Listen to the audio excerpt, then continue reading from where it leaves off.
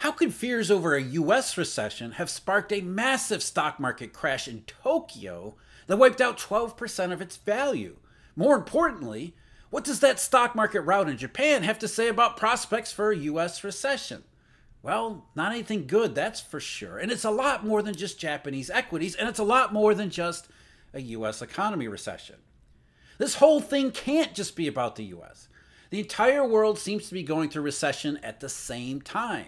The American economy is merely a late arriving guest at the globally synchronized party because globally synchronized isn't just a slogan. The world is far more interconnected than you're ever led to believe. Think about it this way. If the global economy is really global, then what power or even influence would national central banks and authorities really have? Well, it might not be zero. It's much closer to zero than not. And where does the public get all of its commentary on the economy? From central bankers.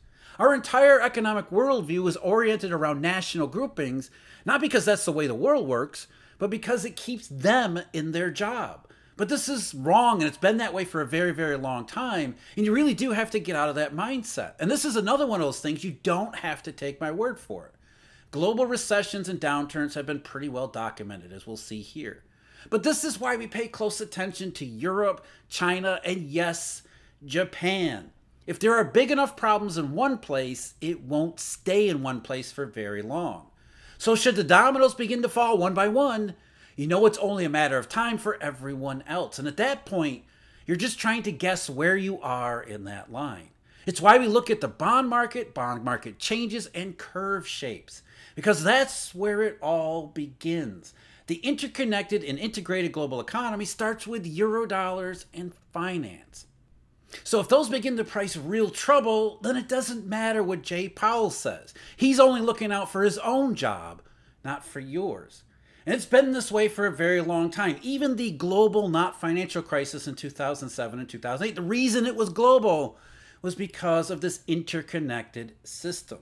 August 9, 2007 was the beginning of a global breakdown, not just in the monetary system or even the financial system with volatility, but for the entire global economy.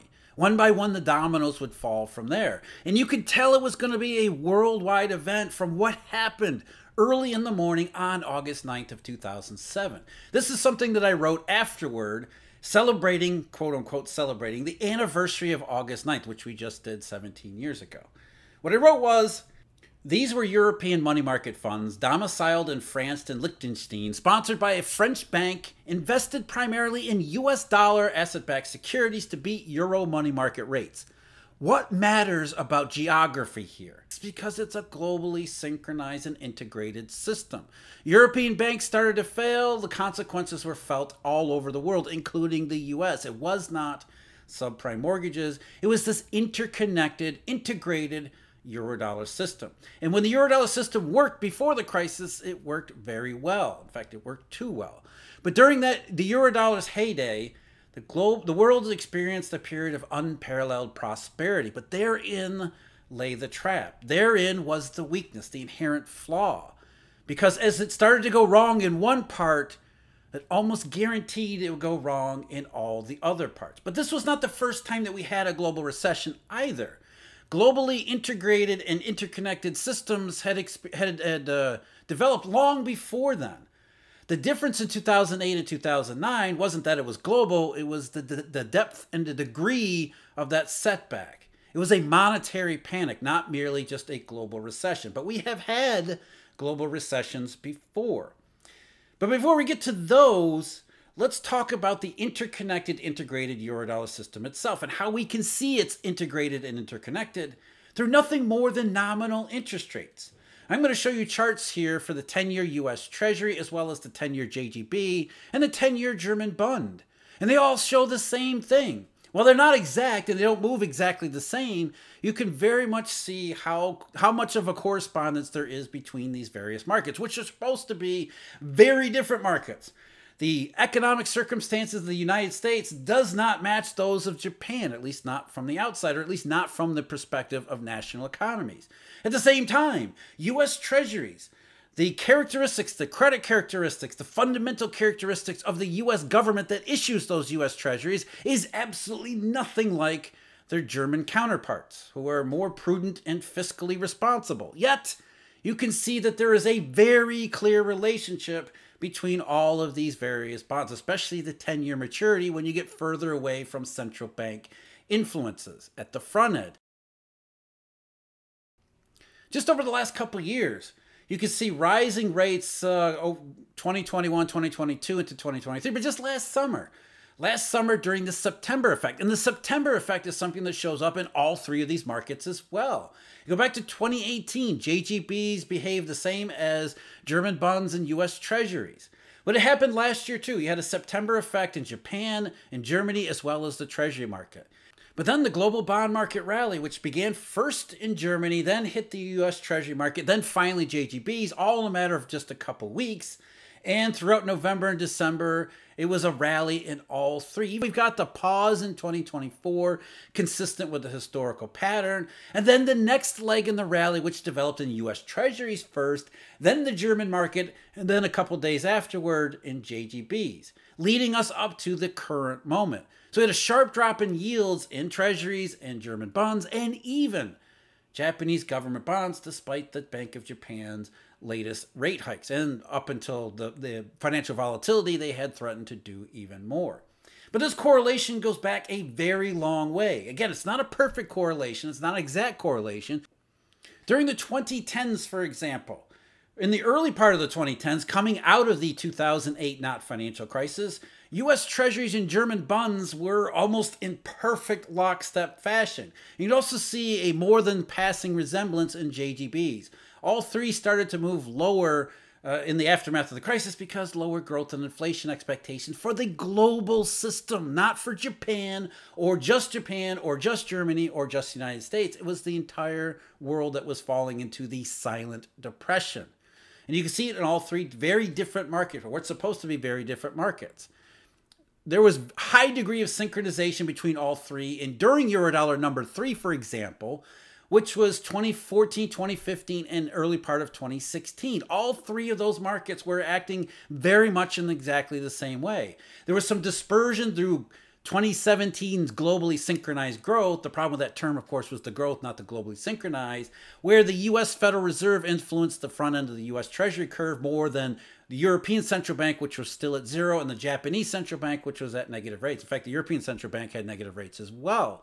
So U.S. Treasuries diverged only because of the Federal Reserve's interference, but yet, when you get to Eurodollar number 4, 2018 into 2019, all three of them converge again, globally synchronized downturn, maybe even a recession at that time. It wasn't just the US, it wasn't just Japan, even though the Japanese actually declared a recession many years later. It was a global issue in 2019. And we could see that in this close correlation among bond markets.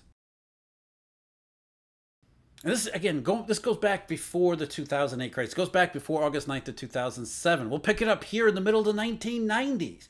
Even before we got to the Asian not financial crisis, which was really a rehearsal for what happened in 2007 and 2008. You see Treasury yields and JGBs peak around May and June of 1996. Then from there, JGBs go down pretty steadily, while U.S. Treasury yields were kind of sideways back and forth until April of 1997. But from April 1997, when the Asian not financial crisis really started to get going, there you go, synchronized fashion, and the German bonds come in there as well. So rates go down steadily through 97 into 1998, with lows in the Japanese market as well as the Treasury market on October 5th of 1998. Now, rates in Germany would take a little bit longer to get to their bottom, but by 1999, early 1999, after the Trust Fund Bureau shock in Japan, German rates as well as Treasury rates are rising in 1999 to early 2000, while in Japan, after the Trust Fund Bureau shock, they were mostly sideways there. And then, of course, the dot-com cycle. Starting in January of 2000, you've got German bonds as well as U.S. Treasury yields that are starting to roll over and move lower. That's as the dot-com bust, the peak of the dot-com stock market bubble. And then you have all three of them falling together during 2001's dot-com recession and even the weak economy that followed afterward. We had a jobless recovery in the United States, but that weakness spread throughout the rest of the world because it was a global downturn. And even the Bank of Japan, In March of 2001, first experimented with its very first QE. It blamed this globally synchronized downturn and recession for it. Here's what the Bank of Japan statement said when announcing QE. Japan's economic recovery has recently come to a pause after it slowed in late 2000 under the influence of a sharp downturn of the global economy.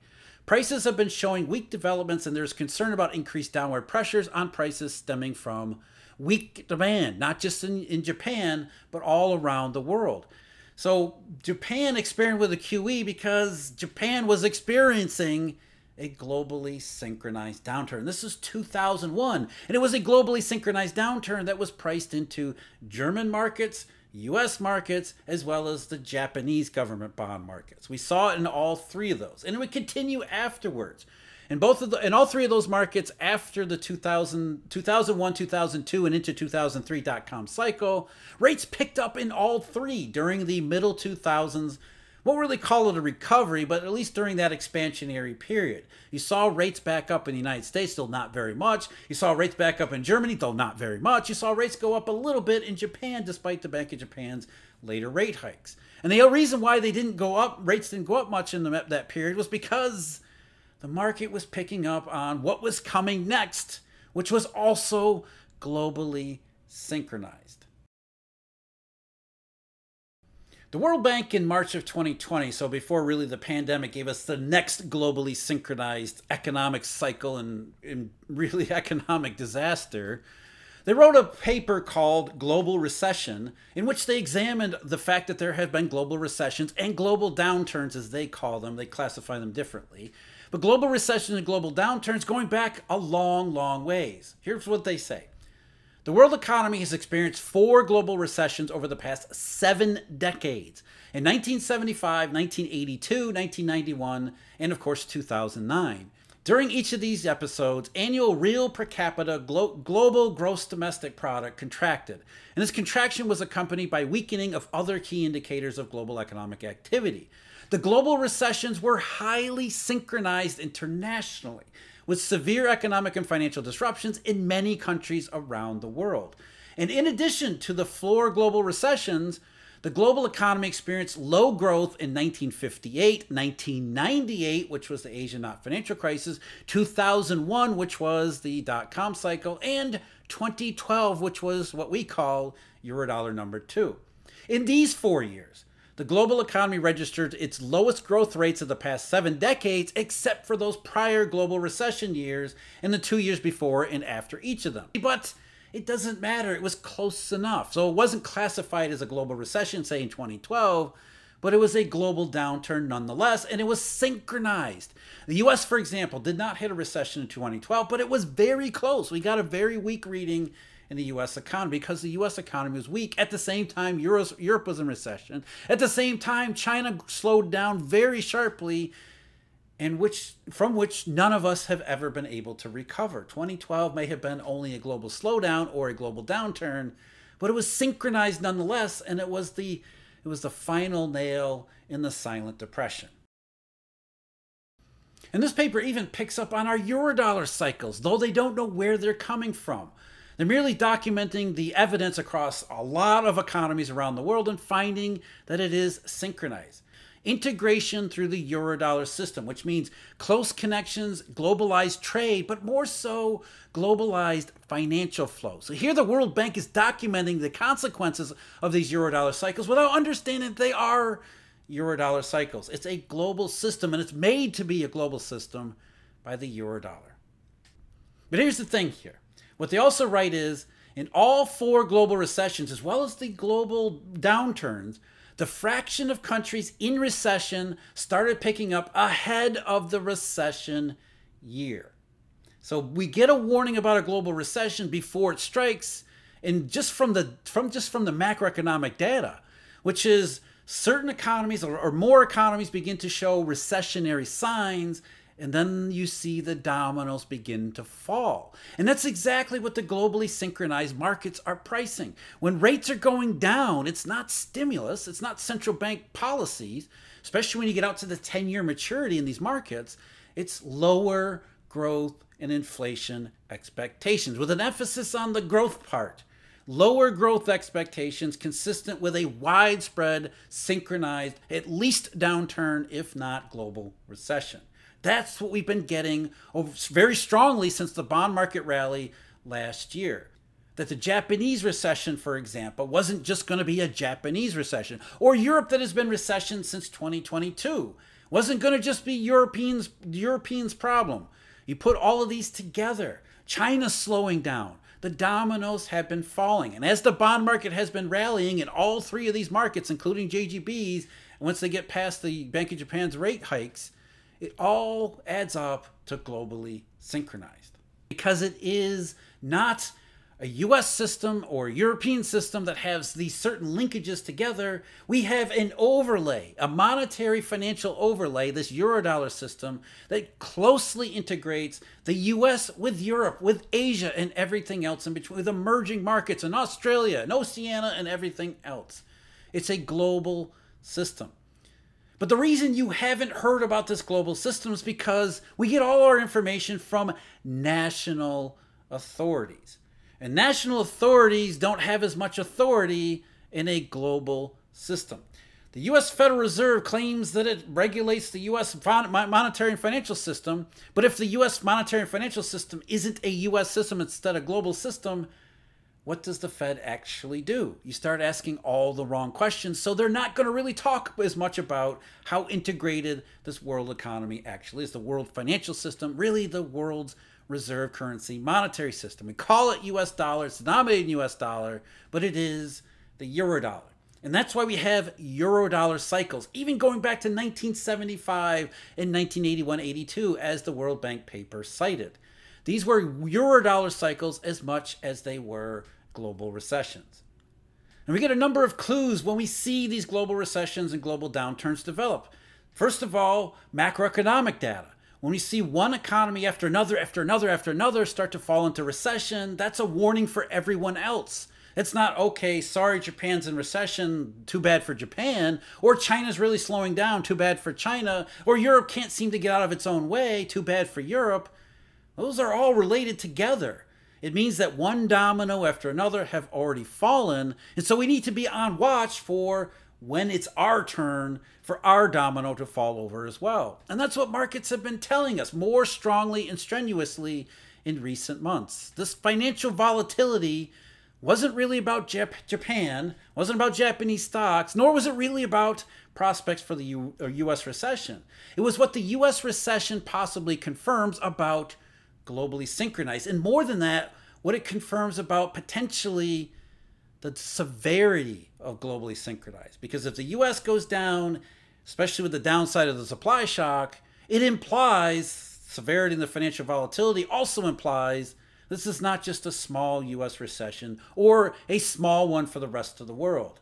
It suggests that we're talking about some of the more adverse cases, which is where bond yields are heading in synchronized fashion. Of course, it's not just about bond markets and interest rates. It goes much further than that. I talked about a couple of critical signals and what they're suggesting about where the global economy is heading in the video linked below. As always, thank you very much for joining me. Huge thank you, Eurodollar University members and Eurodollar University subscribers. And until next time, take care.